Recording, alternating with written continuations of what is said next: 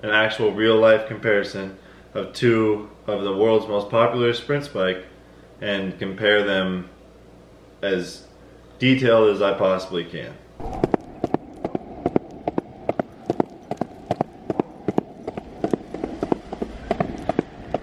This is how easy it is to take your Great Dane for a walk in the morning. Good morning everybody, what's happening, what's going on? We're already at the track. It is a beautiful day in Phoenix. It's already 70 degrees and it's just about 11 o'clock here on Tuesday. We got a little discus that's going to be coming wherever the cage is behind us, and then some block starts. So we're going to talk about sprint spikes today, and then we got some potentially distant stuff that's not my favorite, but stuff we got to get in. Anyways, here's some discus.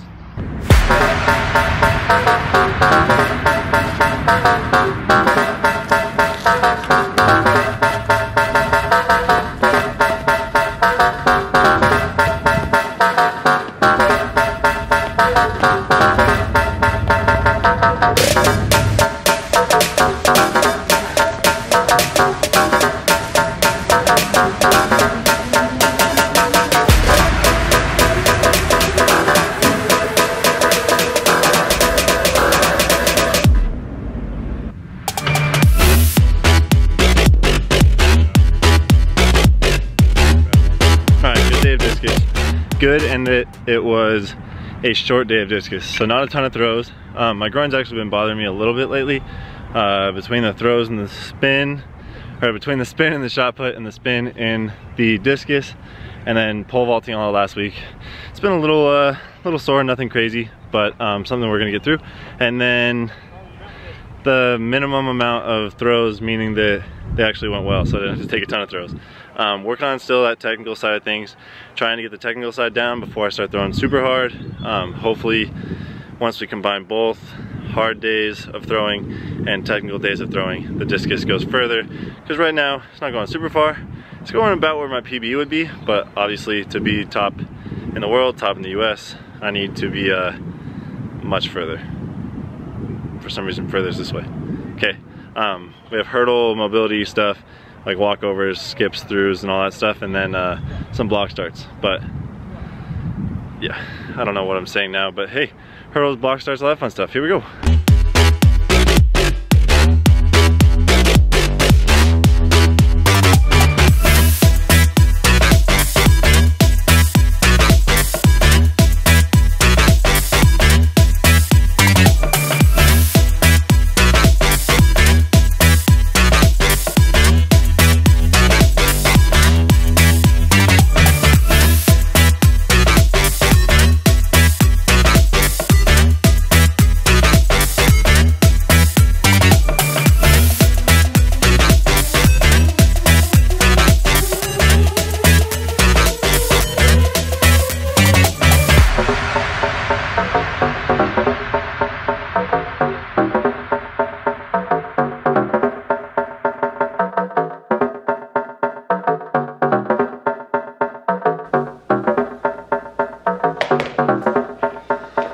Okay, so I'm back in practice, and as you guys know, I recently switched back to running in my Nike spikes. These are the Jet Flies, and these are the Adidas Adizero Prime Sprint Star. Both are not the newest model. I don't even know if Nike makes the Jet Fly anymore, and these aren't the newest model of the Adidas.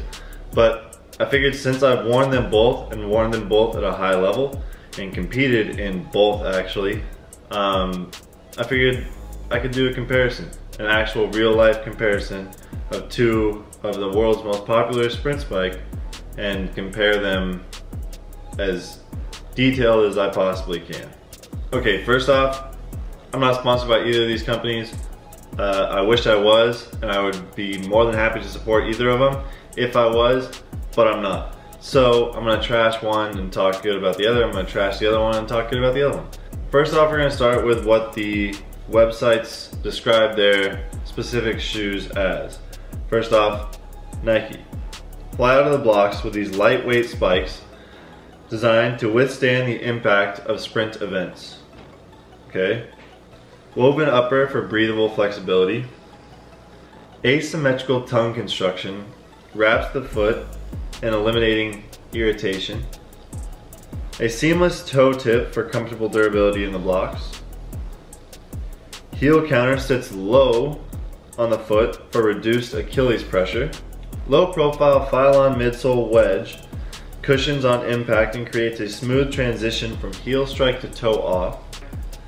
8-spike Pepex plate has areas of stiffness and flexibility where you need them most, includes 1/4 inch pyramid spikes and a wrench. They claim the weight is 6.6 ounces. We're gonna do ounces in grams. I have a scale, don't worry. The Adidas Adizero Prime Sprint. Their description is, designed to keep elite sprinters light on their feet. These spikes are best for the 60, the 100, 200, 4x1, and 110 meter hurdles. Notice that the 400 wasn't listed in this group of sprints. They have a synthetic upper that holds your foot in place. The Adizero Nano plate transfers the power of your stride through the foot while reducing torque for more efficient energy return.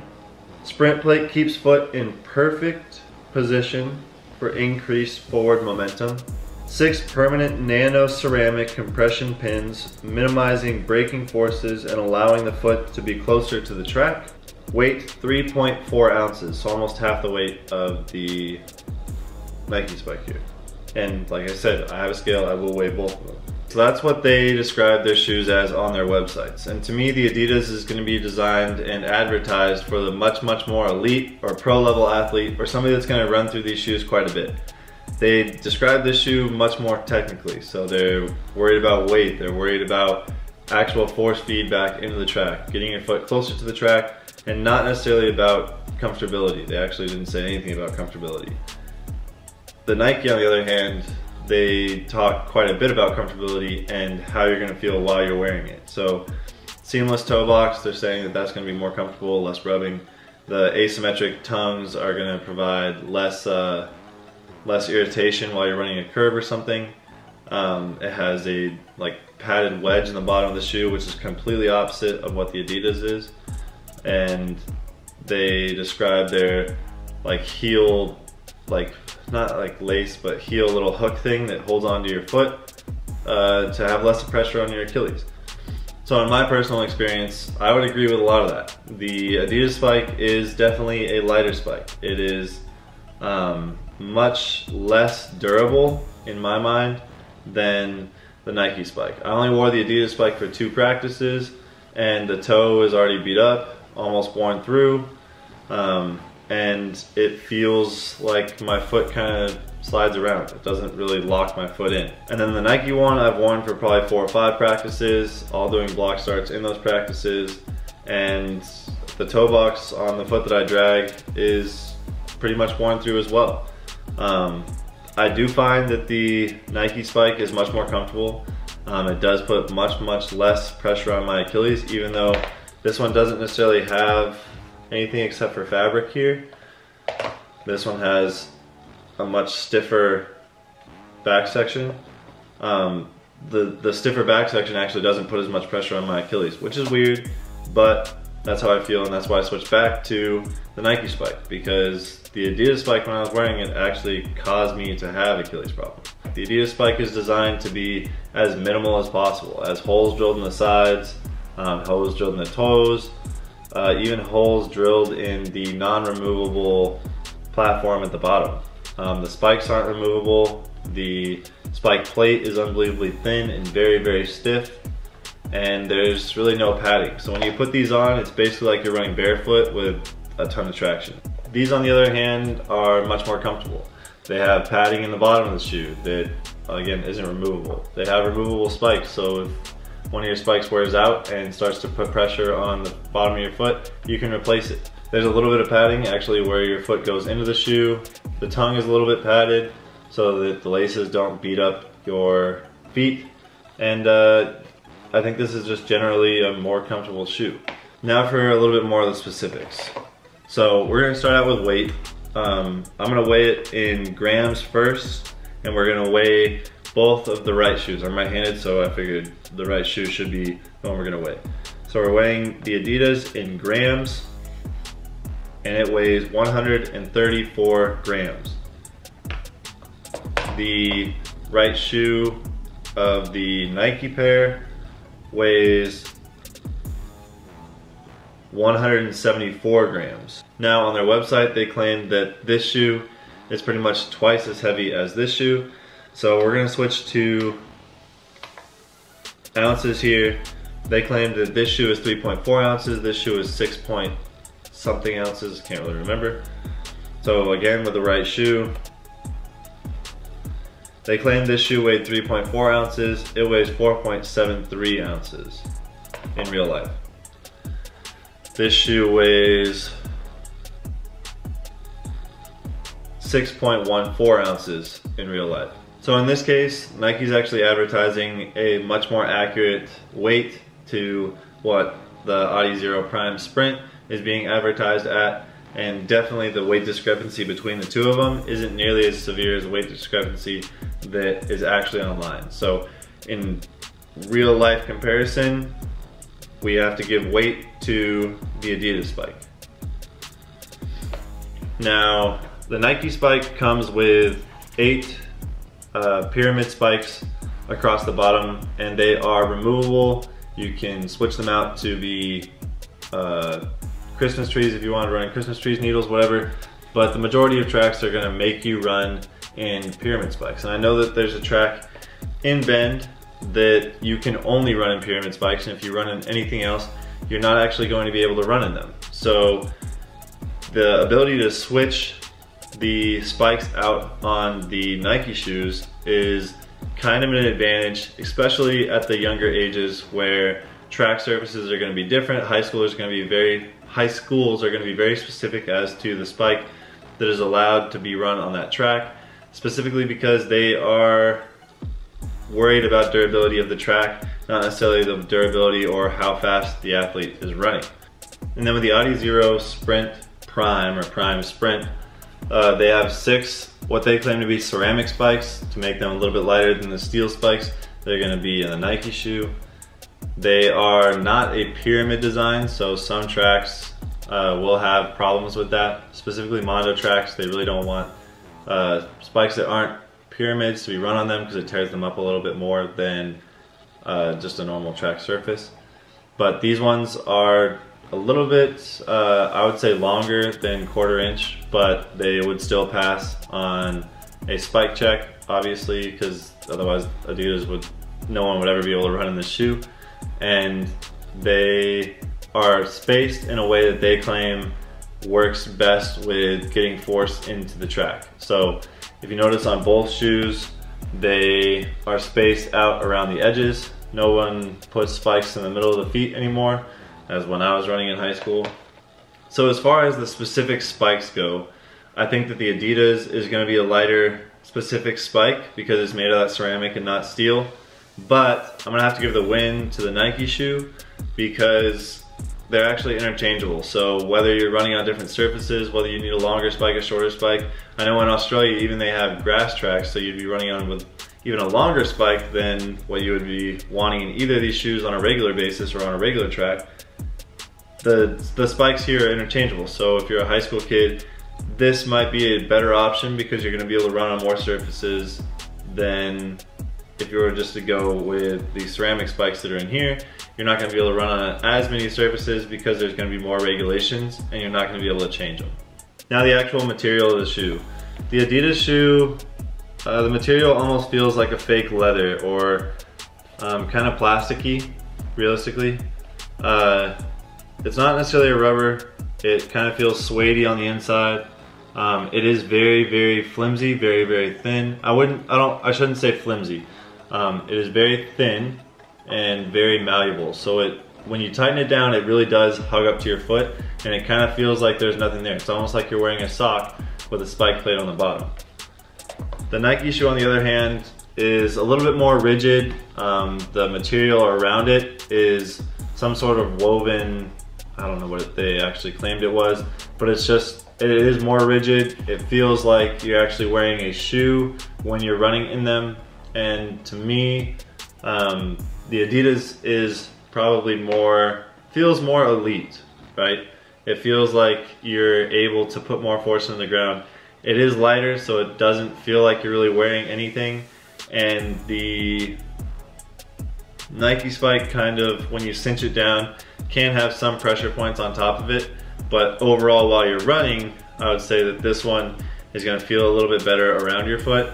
This one, you're gonna wanna take off right after the race. So as far as spike plates go, the Nike Spike's actually gonna bend a little bit more. It's not gonna be as rigid, but still put your foot in a very, very good position to be sprinting. Like they said, it is a little bit more rounded, so it's not a perfectly flat spike plate up here where the spikes actually contact.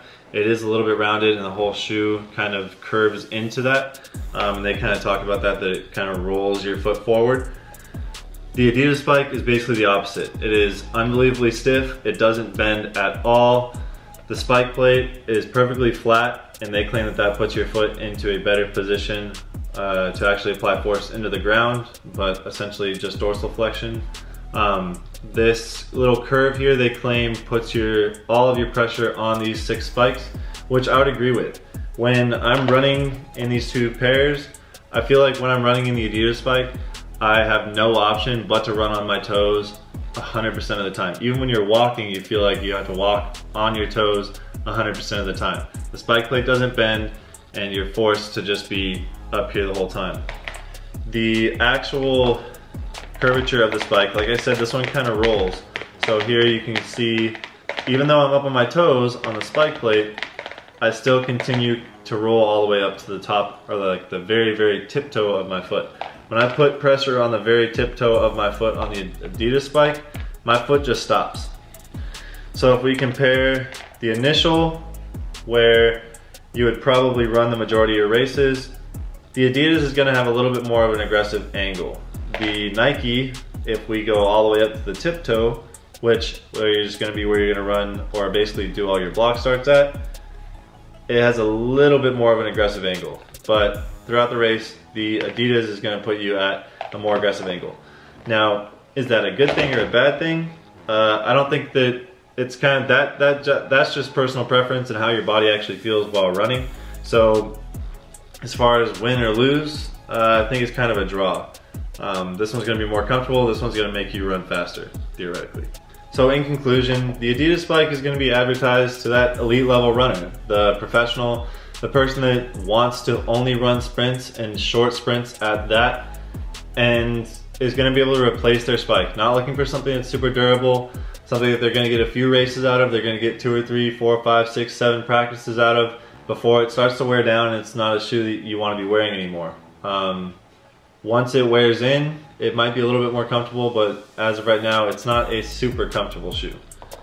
The Nike, on the other hand, they're gonna be advertising to the vast majority of athletes. So athletes that wanna get a ton of practices in, athletes that are gonna be wearing these for multiple hours at a track meet, waiting in lines, waiting in call rooms, whatnot, that are gonna want a durable shoe that's also comfortable. So something that they can beat the crap out of and still show up on race day and expect to perform well in it. As far as my actual preference, you guys already know that I'm gonna choose the Nike Spike over this Adidas Spike. Now that's not to be said that there's other Adidas Spikes that aren't out there that are similar to the Fly. I'm gonna choose Nike just because I've run in it before. I know that it doesn't hurt my Achilles. When I ran in these, whether it was the angle that it forced my foot to be in, or whether it was actually the pressure of the little heel lock thing that put pressure on my Achilles that caused pain, either way, I switched back to running in the Nike Spike, even though these might be able to make me run faster. If I'm injured, I'm not gonna run faster, so I switched back to the Nikes. All in all, they're both phenomenal spikes, and I can recommend both of them. Like I said, this one's not gonna last as long as these guys are, and these guys aren't gonna be as light and quick as these guys are. I hope that you guys could learn something from that. I know that there's a ton of high schoolers out there that are asking about spikes or ask me personally about spikes. They DM me. I have my high school kids that I coach come up and ask about spikes. So hopefully this gives you some knowledge as far as Nike to Adidas, or at least these comparison between these two spikes. If you'd like to see more spike comparisons in the future, feel free to comment down below which spikes I should compare. or which spikes you should wear for an event. I'm more than happy to inform you of which spikes I personally prefer per the event. Obviously, you guys know I do all the events, so I have my preferences. I've jumped in multiple different spikes. I have sprinted in multiple different spikes, and I've run distance in multiple different spikes. You guys love shoes, so I figured, hey, might as well start talking about the stuff that I compete in. These are my tools. I expect the most out of my tools so that I can do my job the best I possibly can. This is probably a sharper tool, but this is a multi-tool, and I'm gonna go with the multi-tool because I'm a multi-athlete. But that's gonna be the end of today's video, so I hope you guys did enjoy it. Remember to be nice to people, don't hurt yourself, don't hurt others, slow down, don't dance so fast, and I'll talk to you guys all tomorrow. Oh yeah, and if you're new to the channel, which a lot of you guys are, because we're growing quick, don't forget that I make a video every single day. So that means yesterday I made a video, and tomorrow I'm gonna be making a video. So don't forget to subscribe, hit the bell, so you actually get the notification when I post it. It's somewhere before 9 o'clock. Anyways, I'll talk to you guys all tomorrow. Okay, bye.